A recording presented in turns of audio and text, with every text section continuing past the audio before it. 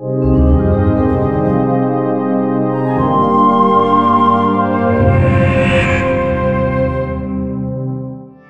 role of the financial executive very much scales to the organization that you're serving. The smaller the organization, the broader the work is that that financial executive may have to do. Part of Associated Ministries is to find the gaps in the community. And so our work is as broad as the community is. My role here includes not just the financial work, but also the human resources, the information technology, the facilities. For us, our asset management really is our facility and our people, matching the staff that we have with the resources that are available for those staff. Having to make some tough decisions in the last few years, unfortunately, in discontinuing programs that weren't being supported either by the government contracts or by our donors. I came to Associated Ministries in a time of transition because so many people were made homeless. There were some contracts that came out that we were able to take part in, such as centralized intake. Centralized intake is a program that if you are homeless or imminently homeless,